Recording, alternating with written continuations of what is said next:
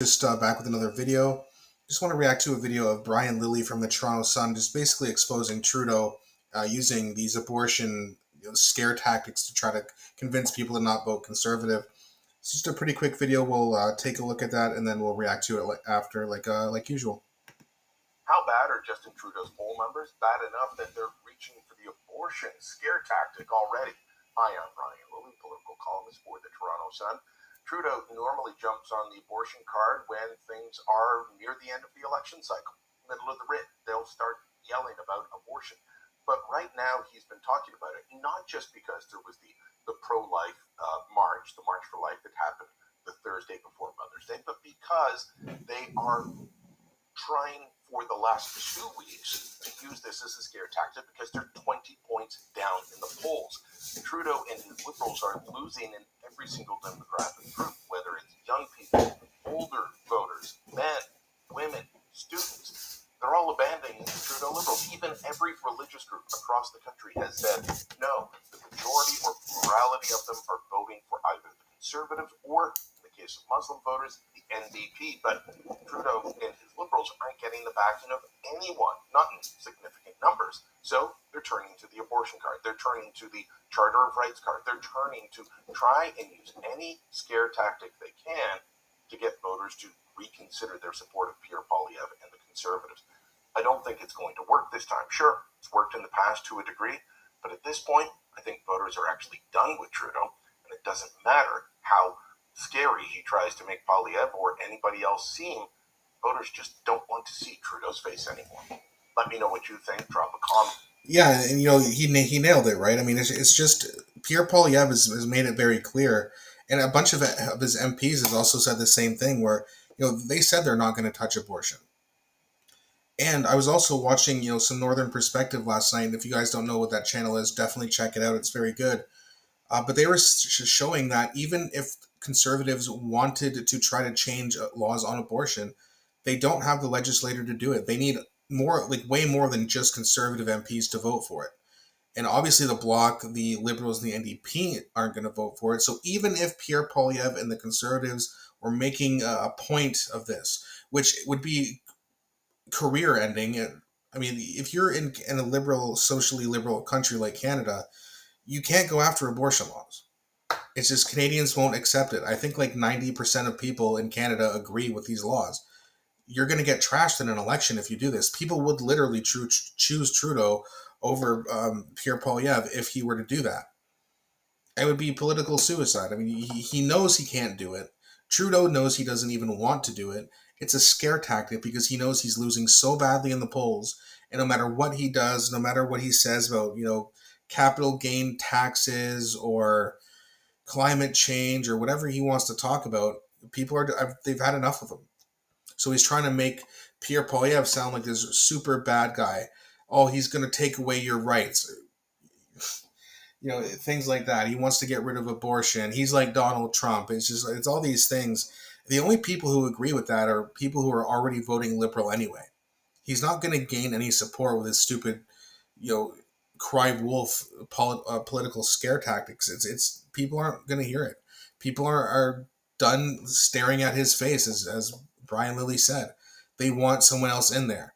Trudeau's time he's served well past his time. Let's just put it that way. Everyone knows he needs to go. At least the overwhelming majority of people knows he needs to go. People are not moving over to the NDPs because they're the ones holding us hostage to this government in the first place. So, what's Trudeau have left? Well, he's got to try to scare people. He's got to try to lie to people. Because he knows if he tells the truth, even more people would leave the Liberal Party, right? He has no merit. He has no legs to stand on. He's destroyed a country for 9 years straight. It's not going to get any better. All he's doing is just pandering to his own crowd. It's not going to work on independents like me. It's not going to work on people who are more libertarian-minded, and it's certainly not going to work on conservatives. It's just not. I don't know what to tell you, old Justin Trudeau, but it's just, your time is numbered. Your days are numbered. Okay, you're going to have to apologize to your buddy Klaus Schwab, who I know wants you in there. But Canada doesn't. And Klaus Schwab doesn't get a vote. We do. And we've seen what you've done to the housing market. We've seen what you've done to groceries prices. We've seen what you've done to the not just the housing market, but the renting market. We see the inflation. We see the gas prices. We see this woke, purple-haired politics bullshit over and over again. We see you sending money over to Ukraine when there's homeless people here. We know that you want to bring the Safe Supply Act to Toronto, even though it's been a nightmare in BC. It's like the one good thing that Doug Ford has done in terms of a conservative standpoint, because he's not really that conservative. But considering, he said he would fight tooth and nail on Trudeau with this, well, good. Someone has to, because of course Olivia Chow agrees with Trudeau, of course. The NDP, Liberal coalition that's out here to destroy the middle class, make sure that everyone's either sick or addicted to drugs or whatever, just to make it easier for them to eliminate the middle class, so that in the very near future you have an only elite donor class or poor people. That's their end game. I've said it before, I'll say it again. Trudeau is not too stupid to want to try a safe supply program that has already failed miserably in one place in Canada and try to bring it to another place in Canada. He's not doing this because he's stupid. He's doing this because he's evil, and he wants to see this. He wants to see big cities destroyed. Because the more problems that are created, the more people will look at the government and say, oh, we need help. And next thing you know, they're helping with everything. They're not supposed to help with everything. They're supposed to help where we need them to serve us, not interfere with every part of our life and enact policies that destroy people's lives. Kids can't even go to the park in BC anymore. Why? Needles everywhere. He sees that, and he goes, let's put it in Toronto. Let's do that too. You would have to be either stupid or evil to do that. I refuse to believe he's too stupid. I refuse to believe that. And I do believe that it's because he's evil, and I think a lot of Canadians are feeling the same way. In fact, I recently just put out a poll. It's one of my highest viewed and commented on polls. It's not like it did thousands or tens of thousands of numbers, but most polls that are taken for, like in the States, like Quinnipiac, I think their polling average numbers are like 2,000, 3,000. Now, my 500 is much less than that. But I asked my viewers and people who view my channel on YouTube if they think that Trudeau has committed treason. Let's see here. So there was 533 votes. 100% said yes. 100%. There wasn't one person that said no. Yes, 533 is a very small sample size. That being said, you'd think you'd have a couple people who would say no. Not one person. Which should probably tell you a lot of how a lot of Canadians are feeling right now.